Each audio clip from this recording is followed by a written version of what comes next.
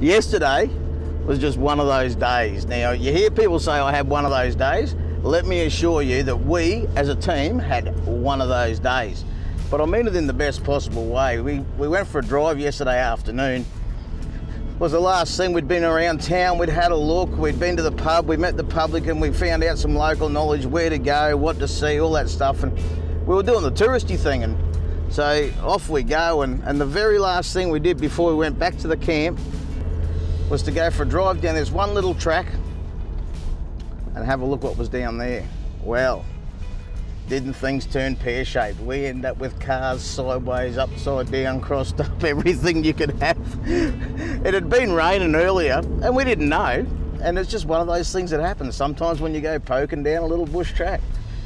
So we ended up in there from 4 o'clock yesterday afternoon until the last one got out at 5 o'clock this morning. So it was a 13-hour recovery involving every bit of recovery gear we had, every vehicle we had, and a few others we managed to ring in that we found in the area, which was awesome for their help. And it's really refreshing that, you know, you come out here in the country and the people still want to help you.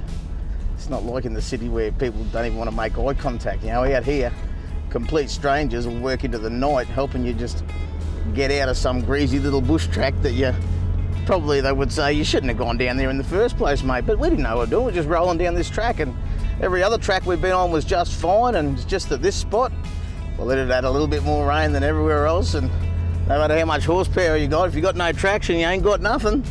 So we had these campers on. We wanted to shake them down. You know, that was the whole purpose of going for a ride yesterday afternoon. We said, before we get into this trip, we've got 7 days of shooting in front of us.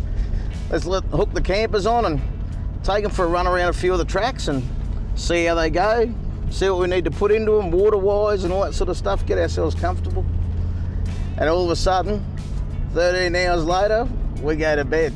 It's an amazing thing to go through, I think, and it was a really good start to this trip. I'm looking forward to the rest of it. We've got a really good team, so we're going to have some fun.